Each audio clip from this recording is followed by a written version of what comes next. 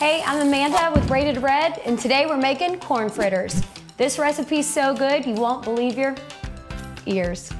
In a large bowl, you want to mix the first 6 ingredients. So we'll start with the cornmeal, then add flour, your baking soda, salt, pepper, and the parsley. Now you want to add the milk and whisk that together until it's got a good consistency. And now for the corn, and then we'll whisk that one more time. Now that that's all mixed together, it's time to take it over to the skillet.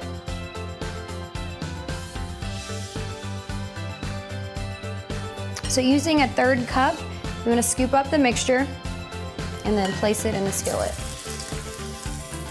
Cook on each side for about 5 minutes or until golden brown. You just made yourself some tasty fritters.